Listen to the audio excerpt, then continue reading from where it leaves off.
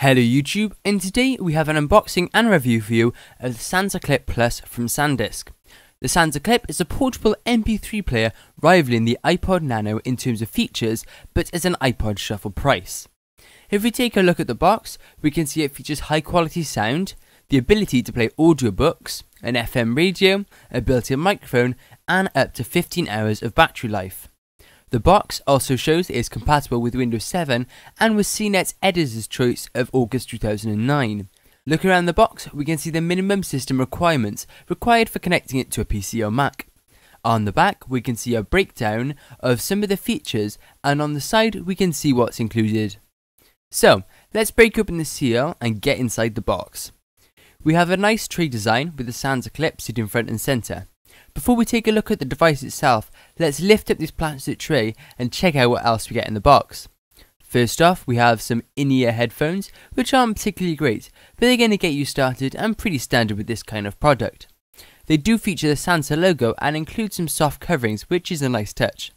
Next, we have a standard USB-A to mini USB lead, which is fairly short, that we're going to use to add music to the device as well as charging it. Next, we have a quick start guide in multiple languages, but this thing is so easy to use that we're not going to need to read that. Finally, we get to the device itself, which we can remove from the packaging quite easily. On first impressions, I'm impressed with the size of the device. Here it is next to a Lego minifig, so you can get a sense of its size. Build quality is fairly good. Obviously it's not going to match the aluminium construction of Apple's offering, but at the same time the quality is adequate. On the front, we can see our small display, which isn't touchscreen, but we can use our navigation buttons, home button and enter button to navigate around the device. All the buttons are of a nice quality, giving a satisfying press.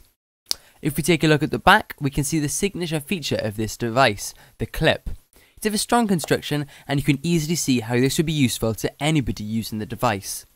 On the right side, we can see our micro SD card slot, which we can use for expanding the storage. This is a feature that is only available on the Sansa Clip Plus, as well as our 3.5mm headphone socket. Moving around to the top of the device, we can see our power button, which we're going to use to turn the device on and off. On the left side, we have our volume rocker and our mini USB port. Finally, we have a flush finish on the bottom side. To conclude, the device is easy to use and navigate. I would recommend it to anyone who is in the market for a new MP3 player. That's it for this video. If you have any questions about the Sansa Clip Plus, just leave me a comment below. Thanks for watching, and I'll see you in the next video.